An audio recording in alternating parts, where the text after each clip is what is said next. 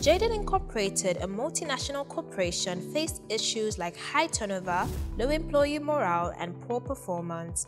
Surprised by these turn of events, the company's leaders discovered significant lack of respect, ranging from not valuing each individual's unique contributions. Swinging into action, written policies were developed with emphasis on respect and how to address sensitive areas like harassment and conflict resolution.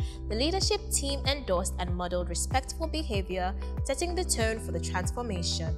They also fostered a culture of continuous learning, developing training programs and a reward system for employees displaying respect. This transformation led to increased employee morale, reduced turnover, and increased productivity. The company's commitment to respect underpins the importance of treating everyone with dignity, fairness, and regard. These steps, incorporated by Jaded Incorporation, align with the 8th and 16th SDG goals, including economic growth, peace, justice, and strong institutions. How are you prioritizing a culture of respect as your organization?